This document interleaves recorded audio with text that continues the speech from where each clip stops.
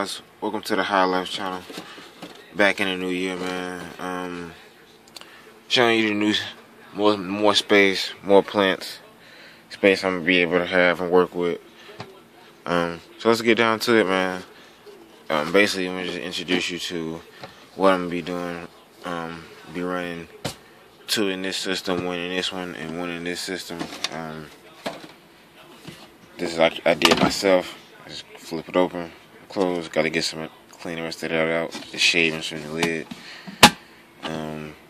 This will be my mix bucket. I'm trying to really decide if I'm gonna use the Key to Life nutrients this time around, and if so, I'm gonna use this empty 2-gallon bucket just to mix it in, have it mixed in for about like a day or day and a half. I'm really not a morning person. I'm mixing, well, not mixing, but this has to do all this water I'm gonna have to be doing with this, but it's all for a good sake and cause.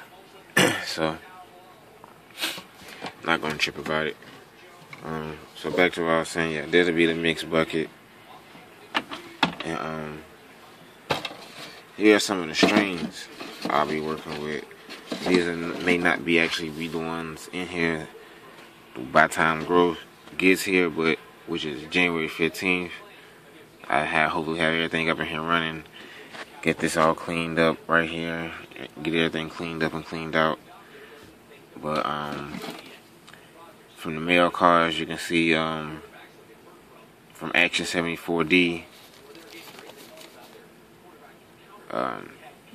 TH seeds, sage, 2 regular ones. I don't know why my camera is not focusing on it right now, but you can see it.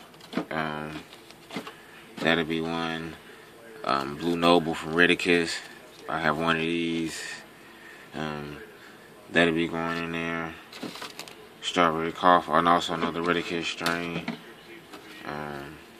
Snowcap times Afghan Kush. Really want to do that one along with Sage. And some Mystery Skunk right here. I had got from a while back, and then I made the old mystery berry, one of my mystery berry strains in here. I don't know, but this one may not be in here, and I don't know. But I was supposed to be having a gummy bear, a lamb's breath, a blueberry, and I want to say a bubble kush coming in. So like I said, these may all get alternated along with the new addition space to the closet. Get some more of this. Get the 300 watt that's supposed to be coming in on the 16th or the 19th. I gotta check the mail date and